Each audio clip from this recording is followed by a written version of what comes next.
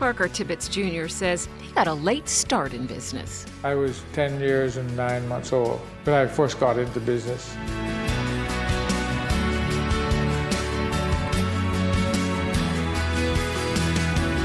Mr. Parker came from Cayman Brac to Grand Cayman with very little, but he grew what he had with hard work and a liberal dash of vision. My dad's favorite poem was The Mary Gloucester by Rudyard Kipling, and his favorite line out of it is, "They've copied all they can follow, but they cannot copy my mind.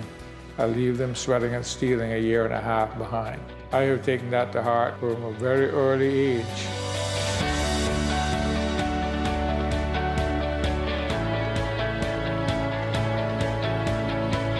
Associated Industries Group began its life basically as a junkyard, which grew into car parts sales and today is the umbrella for Parker's, Ace, AI Rentals, and Save the Date.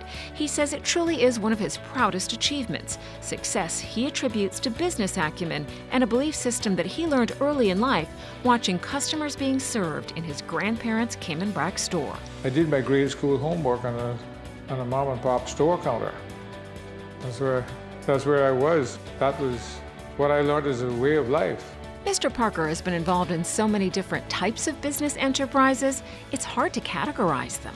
Let's just say he is a true entrepreneur, deftly getting in and sometimes out of a business at exactly the right time. I have built a reputation of moving quite fast on businesses. He believes his success has customer service at its core. A lot of the businesses, I wasn't the first one to go into them.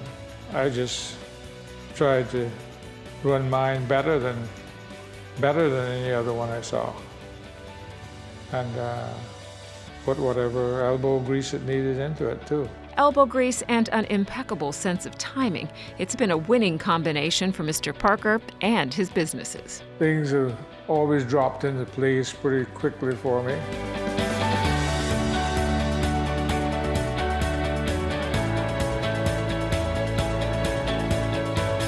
As an early member of and supporter of the Chamber of Commerce since the 1960s, he's been a passionate advocate for the business community, serving as president from 1979 to 1982. And after his amputation due to complication of diabetes, he's shown us all that a disability may change your life, but it doesn't have to diminish your quality of life. My father's father was a diabetic.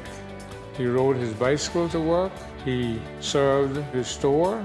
I learned that you have a disability, but you can do things to work around it.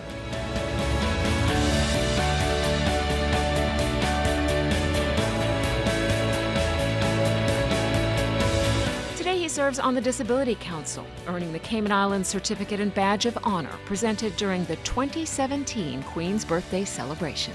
Honesty is a big key in business.